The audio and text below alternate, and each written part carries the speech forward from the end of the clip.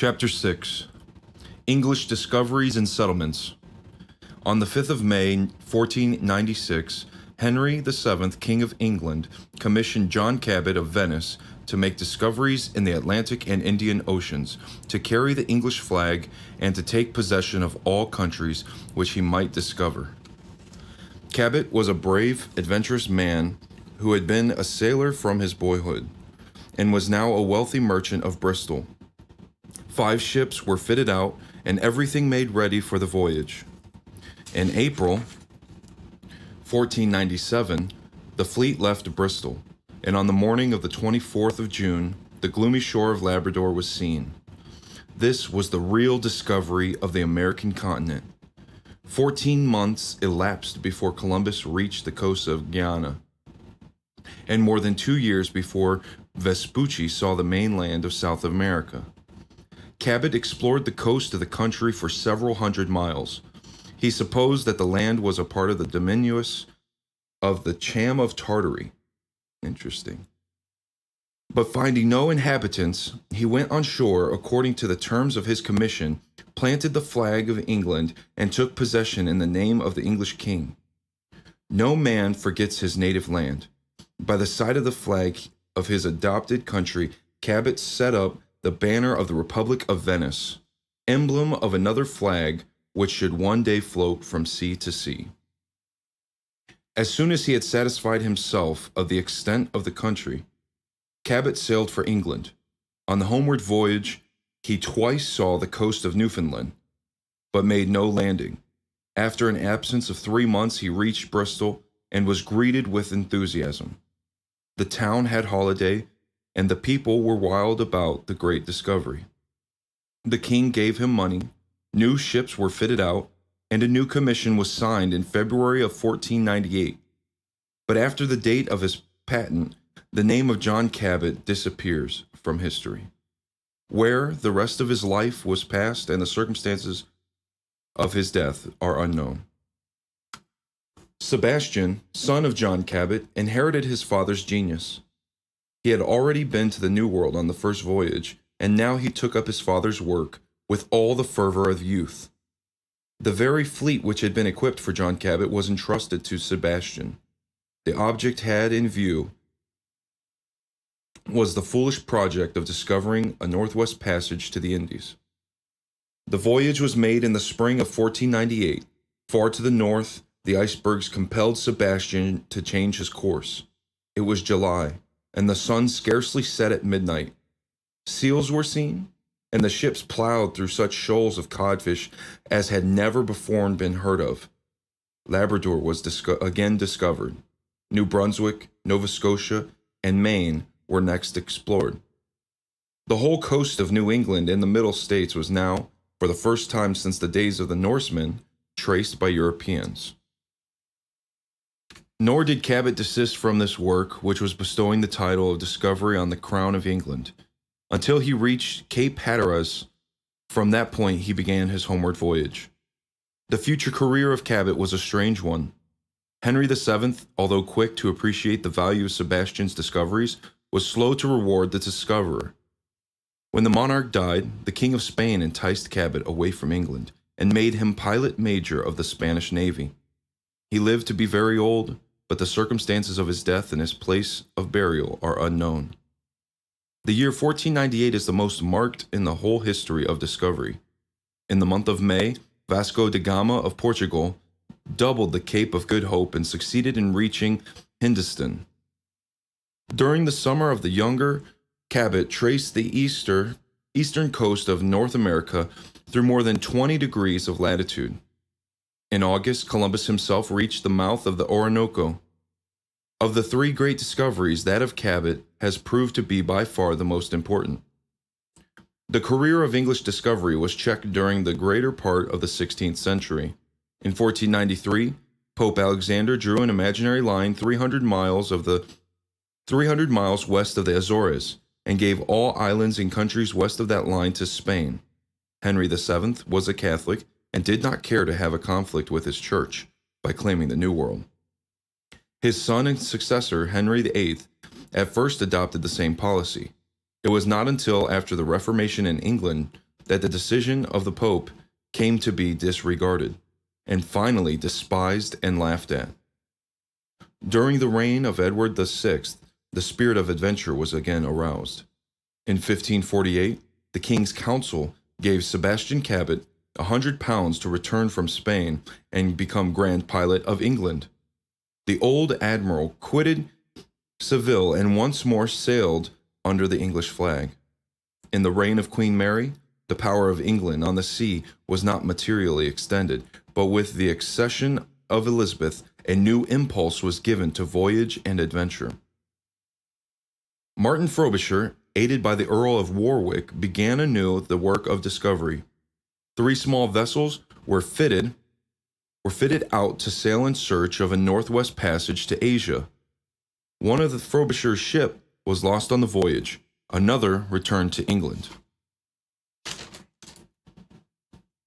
But the third sailed on until a higher latitude was reached than ever before on the American coast. The group of islands in the mouth of the Hudson Strait was discovered. The larger island lying northward was named Meta Incognita. In latitude 63 degrees and 8 minutes, Frobisher entered the strait which has ever since borne his name. He then sailed for England, carrying home with him an Esquimau and a stone said to contain gold. London was greatly excited. In May 1577, a new fleet departed for Meta Incognita to gather that precious metal. For weeks, the ships were in danger of being crushed among the icebergs. The summer was unfavorable. The vessels did not sail as far as Frobisher had done in a previous voyage. The mariners were alarmed at the perils around them and sought the first opportunity to get out of these dangerous seas and return to England. The English gold hunters were not yet satisfied. 15 new vessels were fitted out, the Queen bearing part of the expense, and in the spring of 1578, a third voyage was begun. 3 of the ships loaded with immigrants were to remain in the Promised Land. The other 12 were to be freighted with gold ore and returned to London. The vessels struggling through the icebergs finally reached Meta Incognita and took on cargoes of dirt. The provision ship slipped away and returned to England. Affairs grew desperate. The Northwest Passage was forgotten. The colony which was to be planted was no longer thought of.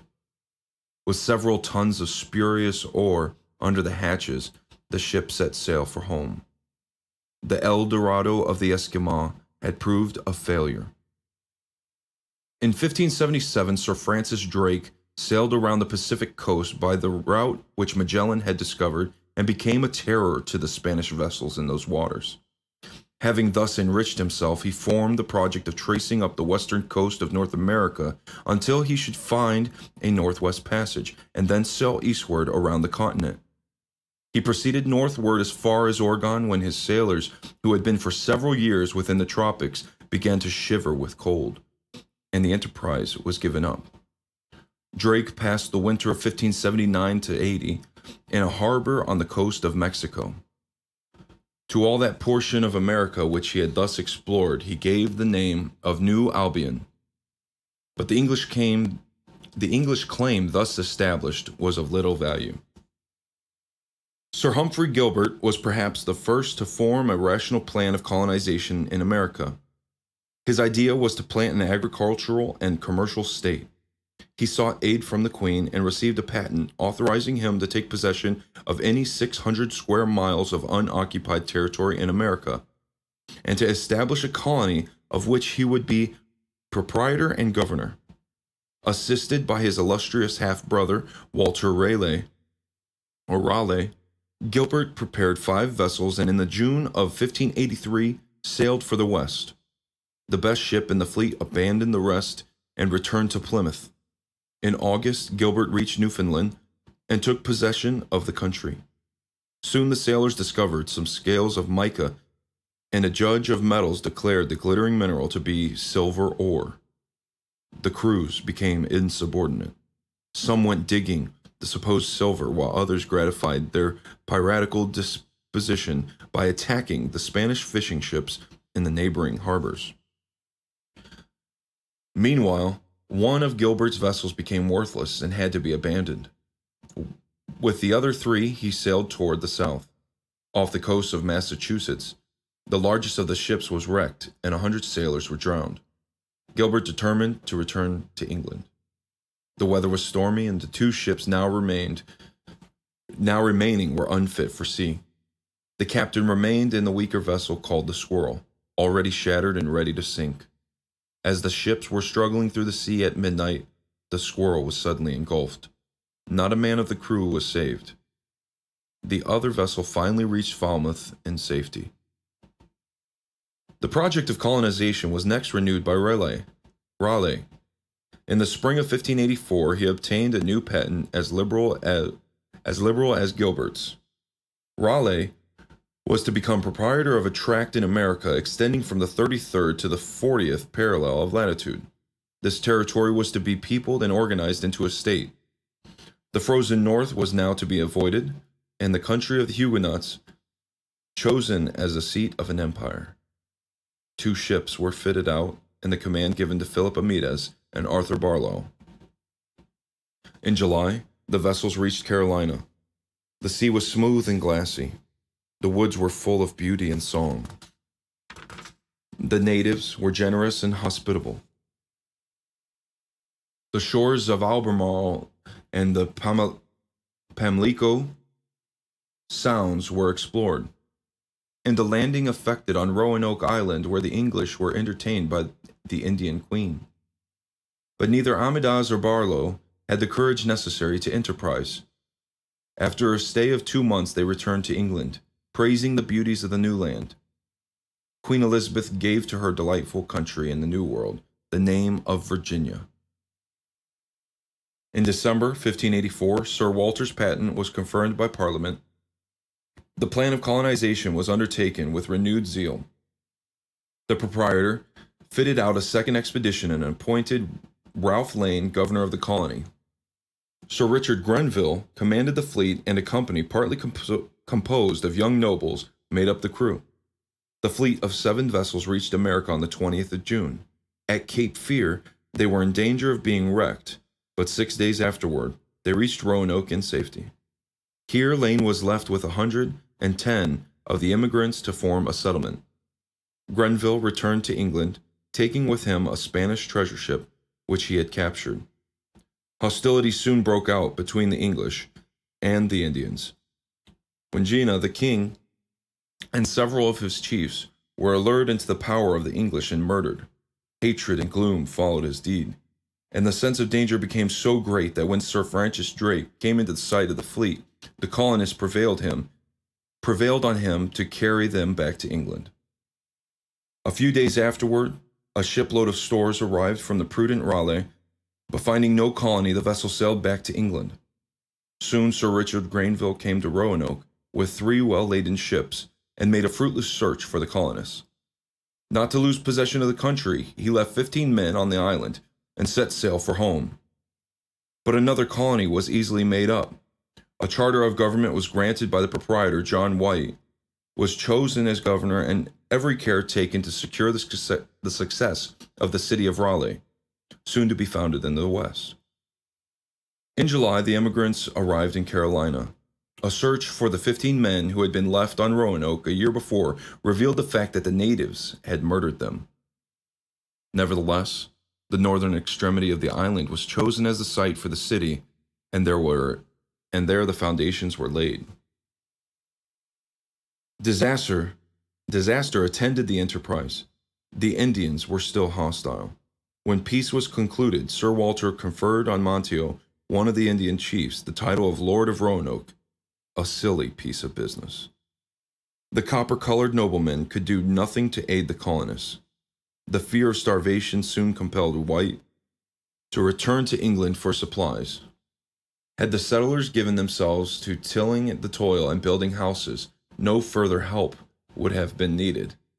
The 18th of August was the birthday of Virginia Dare, the firstborn of the English children in the New World. When White set sail for England, he left behind a colony of 108 persons whose fate has never been ascertained. Raleigh soon sent out 2 supply ships to succor his starving colony, but his efforts to reach them were unavailing.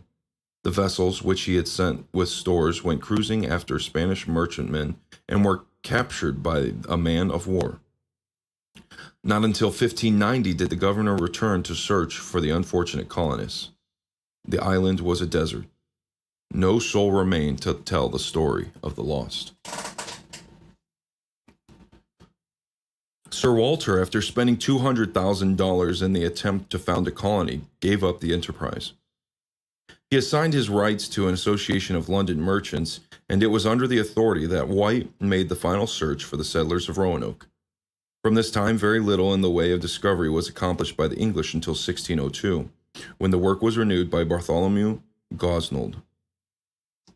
Thus far, all the voyages to America had been by the way of Canary Islands and the West Indies. Abandoning this path, Gosnold, in a small vessel called the Concord, sailed directly across the Atlantic, and in 7 weeks reached Maine. The distance thus gained was fully 2,000 miles. Explorations were made from Cape Elizabeth to Cape Cod. Here the captain with 4 of his men went on shore. It was the first landing of Englishmen within the new limits of New England. On the most westerly of the Elizabeth Islands, the first New England settlement was begun. It was a short-lived enterprise. A traffic was opened with the natives, which resulted in loading the Concord with sassafras root. When the ship was about to depart for England, the settlers pleaded for permission to return with their friends. Gosnold acceded to their demands, and the island was abandoned. After a voyage of 5 weeks, the Concord reached home in safety. Gosnold gave glowing accounts of the country, and it was not long until another expedition to America was planned. 2 vessels, the Speedwell and the Discoverer, composed the fleet with Martin Pring for commander. A cargo of merchandise was put on board, and in April 1603 the vessels sailed for America. They came safely to Penobscot Bay and spent some time in exploring the harbors of Maine. Pring sought the sassafras region and loaded his vessels at Martha's Vineyard. Thence he returned to England, reaching Bristol. After an absence of 6 months, that was the end of the sentence. 2 years later, George Weymouth made a voyage to America. He anchored among the islands of St. George on the coast of Maine and explored the harbor. A trade was opened with the Indians, some of whom returned with Weymouth to England. The voyage homeward was safely made, the vessels reaching Plymouth in June. This was the last English expedition before the actual establishment of a colony in America. Recapitulation. Henry VII commissions John Cabot, who discovers America. Is recommissioned. Sebastian explores the American coast, becomes pilot of Spain. The year 1498, English discovery impeded. Maritime enterprise under Elizabeth. Frobisher sails to America, returns to London, conducts a fleet to Meta Incognita. Sir Francis Drake goes to the Pacific coast, attempts the discovery of a Northwest Passage. Gilbert forms a plan of colonization. Assisted by Raleigh, conducts a fleet to Newfoundland, the spurious minerals. Gilbert loses his ships and men, is lost at sea. Raleigh sends out Amidas and Barlow. They reach Roanoke. The place is abandoned. Raleigh sends a second colony. Difficulties with the Indians. The colony is taken home by Drake. A new charter granted by Raleigh. Immigrants arrive at Roanoke. A town is laid out. Troubles with the Indians. Monteos appear. White returns to England. The birth of Virginia Dare. The fate of the colony.